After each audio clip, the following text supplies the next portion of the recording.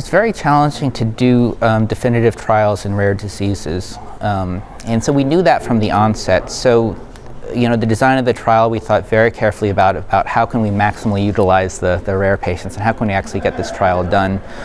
So the trial design actually only required accrual of 80 patients with a mutation and allowed accrual up to 120. And so over the course of 3 years, we actually accrued a total of 98 patients across 15 sites to do this randomized trial. The primary endpoint was progression-free survival. There was no way we were going to be able to accrue enough patients to actually show a survival advantage, but we wanted to look at that anyway. And so the bottom line is that when we look at the final data, the progression-free survival was doubled from 7 weeks with chemotherapy to 15.9 weeks with selumetinib in the overall population, as well as in the population of patients who harbored gnaq and GNA11 exon 5 mutations. And so we did hit that primary endpoint. Hazard ratio was 0.46, highly statistically significant. So although the numbers are small, I think that's very believable.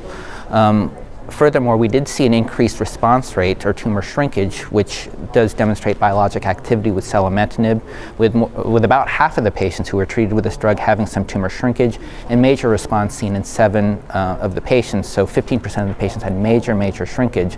And when you look at the history of clinical trials conducted in this disease, response rates of over 5% really just don't happen.